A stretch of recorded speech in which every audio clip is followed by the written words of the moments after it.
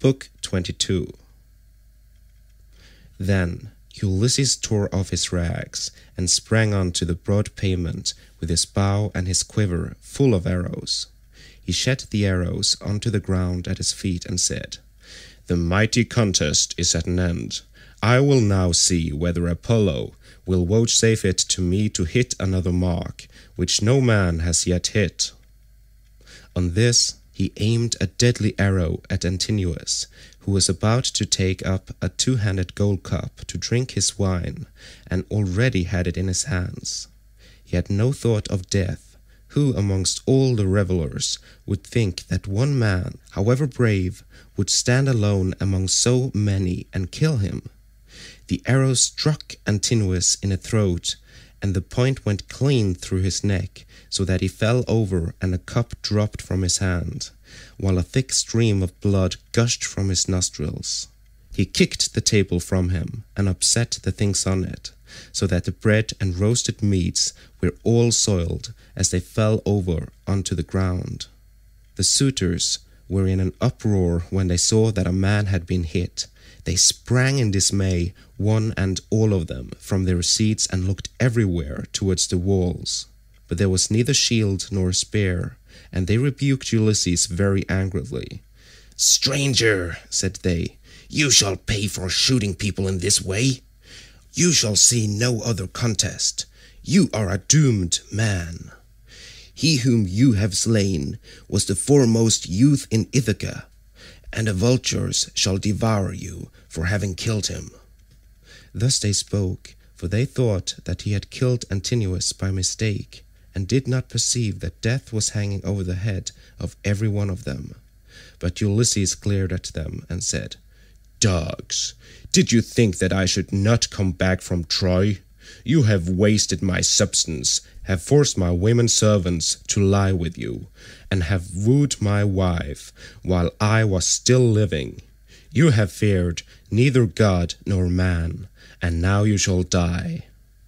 They turned pale with fear as he spoke, and every man looked round to see whither he might fly for safety, but Eurymachus alone spoke. "If you are Ulysses," said he, "then what you have said is just. We have done much wrong on your lands and in your house, but Antinous, who was the head and front of the offending, lies low already. It was all his doing. It was not that he wanted to marry Penelope. He did not so much care about that. What he wanted was something quite different, and Jove has not vouchsafed it to him. He wanted to kill your son, and to be chief man in Ithaca. Now, therefore, that he has met the death which was his due, spare the lives of your people. We will make everything good among ourselves, and pay you in full for all that we have eaten and drunk. Each one of us shall pay you a fine worth 20 oxen, and we will keep on giving you gold and bronze till your heart is softened. Until we have done this, no one can complain of your being enraged against us." Ulysses again glared at him and said, "Though you should give me all that you have in the world, both now and all that you ever shall have, I will not stay my hand till I have paid all of you in full. You must fight or fly for your lives, and fly. Not a man of you shall." Their hearts sank as they heard him, but Eurymachus again spoke, saying, "My friends, this man will give us no quarter. He will stand where he is and shoot us down till he has killed every man among us. Let us then show fight. Draw your swords and hold up the tables to shield you from his arrows. Let us have at him with a rush to drive him from the pavement and doorway. We can then get through into the town and raise such an alarm as shall soon stay his shooting." As he spoke, he drew his keen blade of bronze, sharpened on both sides, and with a loud cry sprang towards Ulysses. But Ulysses instantly shot an arrow into his breast that caught him by the nipple and fixed itself in his liver. He dropped his sword and fell doubled over his table. The cup and all the meats went over onto the ground as he smote the earth with his forehead in the agonies of death, and he kicked the stool with his feet until his eyes were closed in darkness. Then Amphinomus drew his sword and made straight at Ulysses to try to get him away from the door, but Telemachus was too quick for him and struck him from behind. The spear caught him between the shoulders and went right through his chest, so that he fell heavily to the ground and struck the earth with his forehead. Then Telemachus sprang away from him, leaving his spear still in the body, for he feared that if he stayed to draw it out, some of the Achaeans might come up and hack at him with a sword, or knock him down. So he set off at a run, and immediately was at his father's side. Then he said, "Father, let me bring you a shield, 2 spears, and a brass helmet for your temples. I will arm myself as well, and bring other armor for the swineherd and the stockman, for we had better be armed." "Run and fetch them," answered Ulysses, "while my arrows hold out, or when I am alone, they may get me away from the door." Telemachus did as his father said, and went off to the storeroom where the armor was kept. He chose 4 shields, 8 spears, and 4 brass helmets with horsehair plumes. He brought them with all speed to his father, and armed himself first, while the stockman and the swineherd also put on their armor, and took their places near Ulysses. Meanwhile, Ulysses, as long as his arrows lasted, had been shooting the suitors one by one, and they fell thick on one another. When his arrows gave out, he set the bow to stand against the end wall of the house by the doorpost, and hung a shield 4 hides thick about his shoulders. On his comely head he set his helmet, well wrought, with a crest of horsehair that nodded menacingly above it, and he grasped 2 redoubtable bronze-shod spears. Now there was a trapdoor on the wall, while at one end of the pavement there was an exit leading to a narrow passage, and this exit was closed by a well-made door. Ulysses told Philoetius to stand by this door and guard it, for only one person could attack it at a time. But Agelaus shouted out, "Cannot someone go up to the trapdoor and tell the people what is going on? Help would come at once, and we should soon make an end of this man and his shooting." "This may not be, Agelaus," answered Melanthius. "The mouth of the narrow passage is dangerously near the entrance to the outer court. One brave man could prevent any number from getting in. But I know what I will do. I will bring your arms from the storeroom, for I am sure it is there that Ulysses and his son have put them." On this, the goatherd Melanthius went by back passages to the storeroom of Ulysses' house. There he chose 12 shields, with as many helmets and spears, and brought them back as fast as he could give them to the suitors. Ulysses' heart began to fail him when he saw the suitors putting on their armor and brandishing their spears.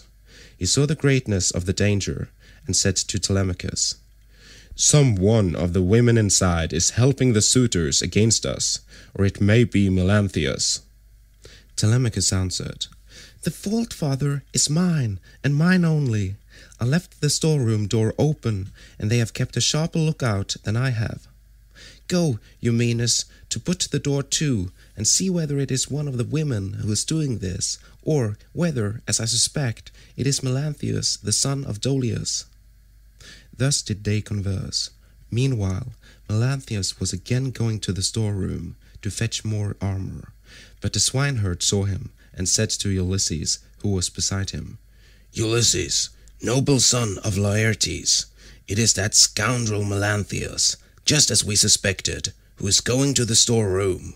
Say, shall I kill him, if I can get the better of him? Or shall I bring him here, that you may take your own revenge for all the many wrongs that he has done in your house?" Ulysses answered, "Telemachus and I will hold these suitors in check, no matter what they do. Go back, both of you, and bind Melanthius' hands and feet behind him. Throw him into the storeroom, and make the door fast behind you. Then fasten a noose about his body, and string him close up to the rafters from a high bearing post, that he may linger on in an agony." Thus did he speak, and they did even as he had said. They went to the storeroom, which they entered before Melanthius saw them, for he was busy searching for arms in the innermost part of the room. So the two took their stand on either side of the door and waited. By and by, Melanthius came out with a helmet in one hand and an old dry-rotted shield in the other, which had been borne by Laertes when he was young, but which had been long since thrown aside, and the straps had become unsewn. On this the two seized him, dragged him back by the hair, and threw him struggling to the ground. They bent his hands and feet well behind his back, and bound them tight together with a painful bond as Ulysses had told them. Then they fastened a noose about his body and strung him up from a high pillar till he was close up to the rafters. And over him did you then vaunt, O swineherd Eumaeus, saying, "Melanthius, you will pass the night on a soft bed as you deserve. You will know very well when morning comes from the streams of Oceanus, and it is time for you to be driving in your goats for the suitors to feast on." There, then, they left him in a very cruel bondage, and having put on their armor, they closed the door behind them, and went back to take their places by the side of Ulysses, whereon the 4 men stood in the cloister, fierce and full of fury. Nevertheless, those who were in the body of the court were still both brave and many. Then Jove's daughter Minerva came up to them, having assumed the voice and form of Mentor. Ulysses was glad when he saw her, and said, "Mentor, lend me your help, and forget not your old comrade, nor the many good turns he has done you. Besides, you are my age-mate." But all the time he felt sure it was Minerva, and the suitors from the other side raised an uproar when they saw her. Agelaus was the first to reproach her. "Mentor," he cried, "do not let Ulysses beguile you into siding with him and fighting the suitors. This is what we will do. When we have killed these people, father and son, we will kill you too. You shall pay for it with your head. And when we have killed you, we will take all you have, indoors or out, and bring it into Hodgepot with Ulysses' property.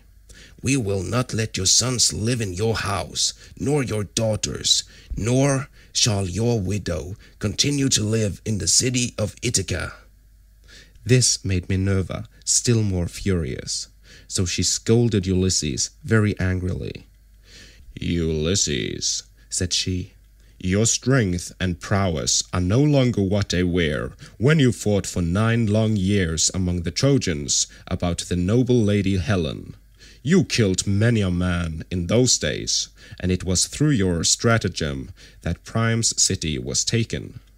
How comes it that you are so lamentably less valiant now, that you are on your own ground, face to face with the suitors in your own house?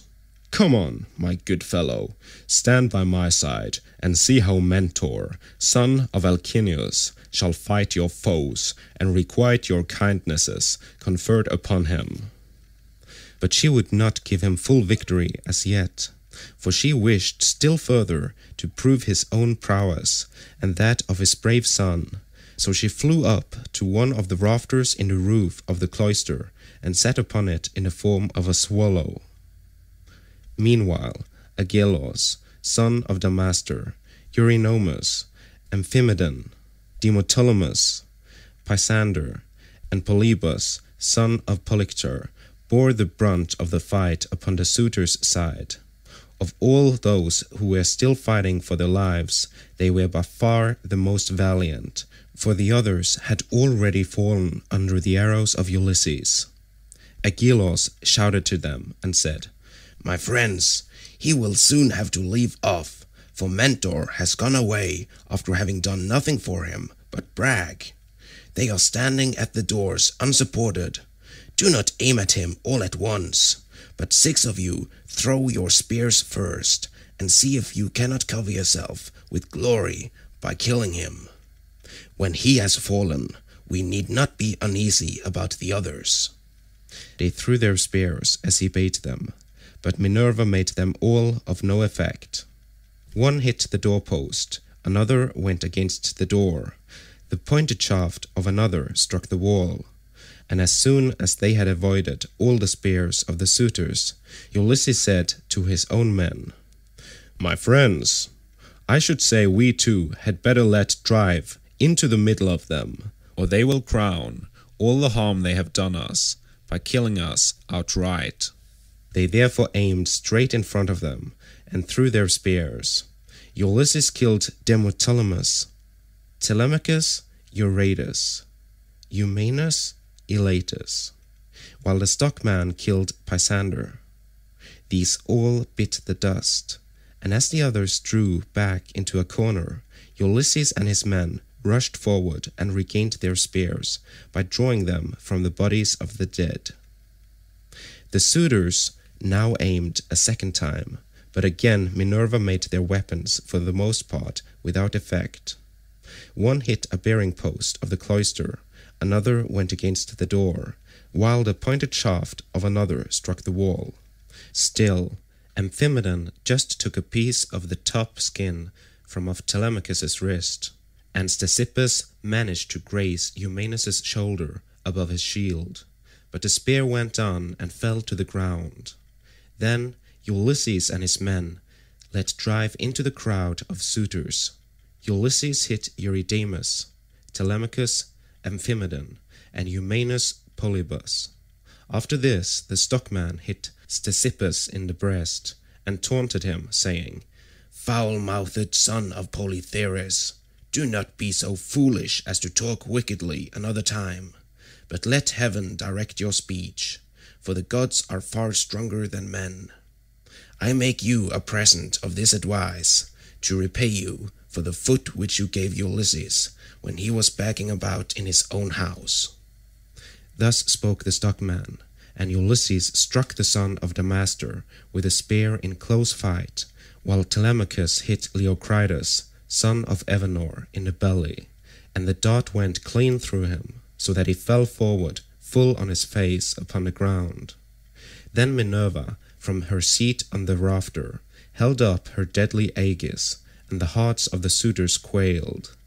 They fled to the other end of the court, like a herd of cattle maddened by the gadfly in early summer, when the days are at their longest. As eagle-beaked, crook-taloned vultures from the mountains swoop down on the smaller birds that cower in flocks upon the ground, and kill them, for they cannot either fight or fly, and lookers-on enjoy the sport. Even so did Ulysses and his men fall upon the suitors and smite them on every side.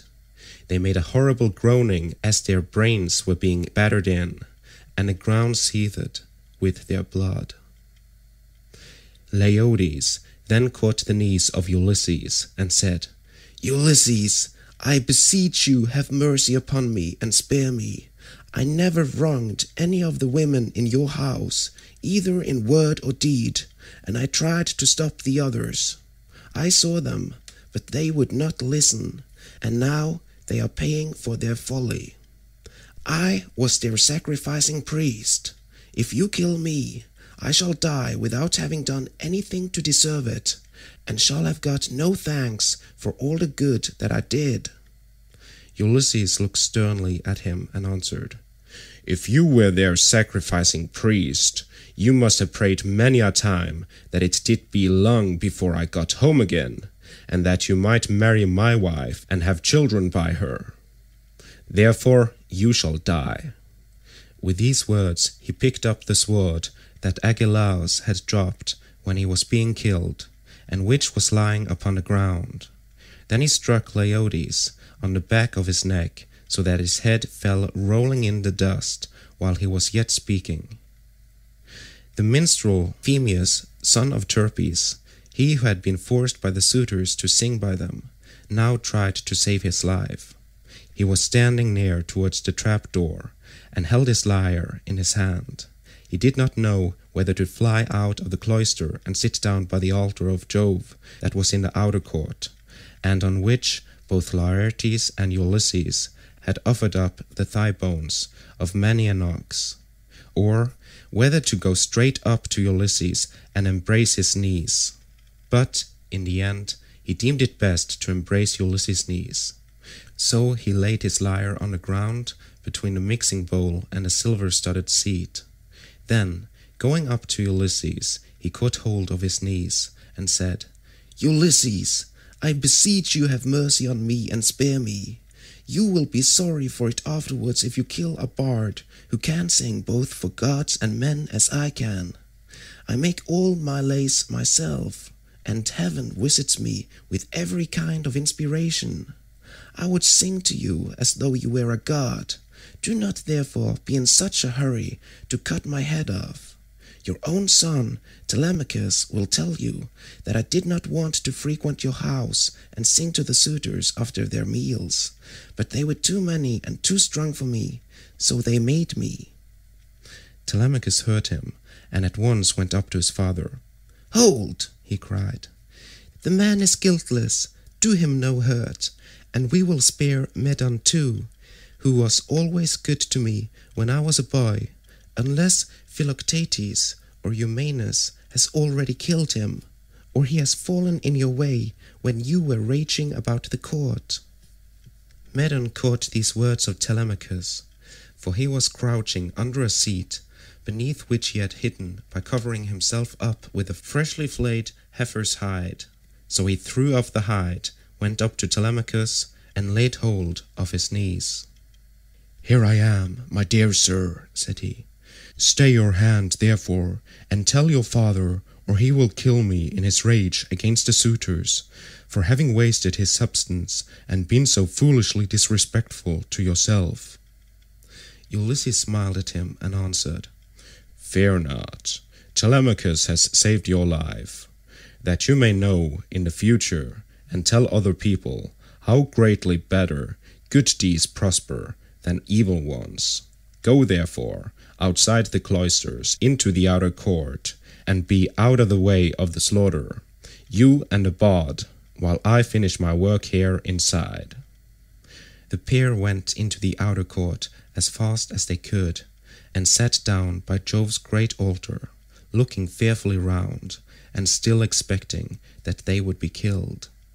Then Ulysses searched the whole court carefully over, to see if anyone had managed to hide himself and was still living, but he found them all lying in the dust and weltering in their blood. They were like fishes, which fishermen have netted out of the sea, and thrown upon the beach to lie gasping for water, till the heat of the sun makes an end of them. Even so were the suitors lying all huddled up, one against the other. Then Ulysses said to Telemachus, Call nurse Euryclea, I have something to say to her. Telemachus went and knocked at the door of the women's room. Make haste, said he, you old woman who have been set over all the other women in the house. Come outside, my father wishes to speak to you. When Euryclea heard this, she unfastened the door of the women's room and came out, following Telemachus. She found Ulysses among the corpses, bespattered with blood and filth, like a lion that has just been devouring an ox, and his breast and both his cheeks are all bloody, so that he is a fearful sight. Even so was Ulysses besmirched from head to foot with gore. When she saw all the corpses and such a quantity of blood, she was beginning to cry out for joy, for she saw that a great deed had been done. But Ulysses checked her. Old woman, said he, rejoice in silence. Restrain yourself, and do not make any noise about it. It is an unholy thing to vaunt over dead men. Heaven's doom and their own evil deeds have brought these men to destruction, for they respected no man in the whole world, neither rich nor poor, who came near them.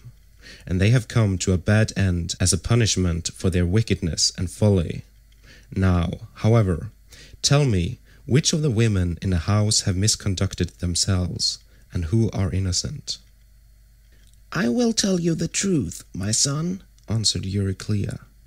"There are 50 women in the house whom we teach to do things such as carding wool and all kinds of household work. Of these, 12 in all have misbehaved and have been wanting in respect to me, and also to Penelope.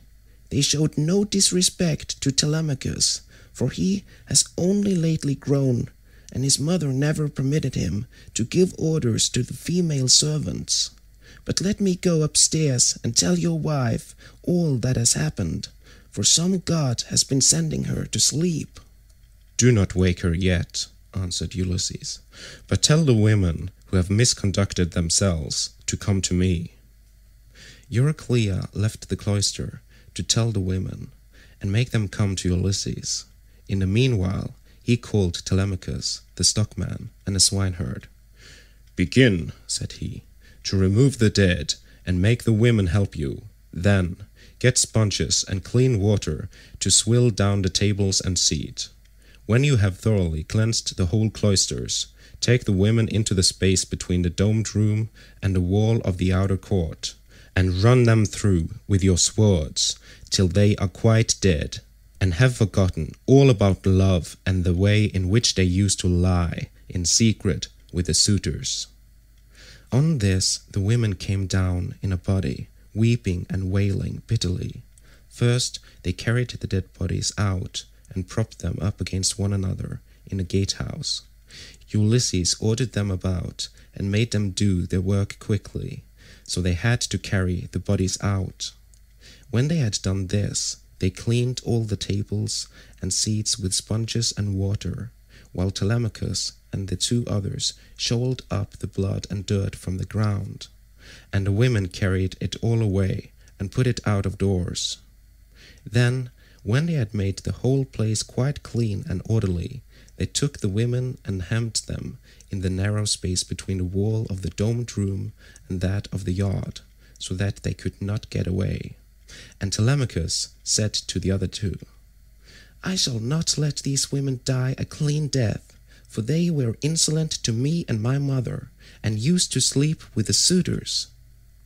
So saying, he made a ship's cable fast to one of the bearing posts that supported the roof of the domed room, and secured it all around the building at a good height, lest any of the women's feet should touch the ground, and as thrushes or doves beat against a net that had been set for them in a thicket just as they were getting to their nest, and a terrible fate awaits them. Even so did the women have to put their heads in nooses one after the other, and die most miserably. Their feet moved convulsively for a while, but not for very long. As for Melanthius, they took him through the cloister into the inner court. There they cut off his nose and his ears. They drew out his vitals and gave them to the dogs raw, and then in their fury they cut off his hands and his feet.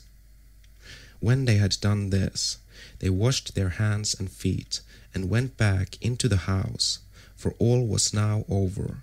And Ulysses said to the dear old nurse Euryclea, "Bring me sulphur, which cleanses all pollution, and fetch fire also, that I may burn it, and purify the cloisters. Go, moreover, and tell Penelope to come here with her attendants, and also all the maidservants that are in the house." "All that you have said is true," answered Euryclea. "But let me bring you some clean clothes, a shirt and cloak. Do not keep these rags on your back any longer. It is not right." "First, light me a fire," replied Ulysses. She brought the fire and sulphur, as he had bidden her, and Ulysses thoroughly purified the cloisters and both the inner and outer courts. Then she went inside to call the women and tell them what had happened, whereon they came from their apartment with torches in their hands, and pressed round Ulysses to embrace him, kissing his head and shoulders, and taking hold of his hands. It made him feel as if he should like to weep, for he remembered every one of them. End of Book 22.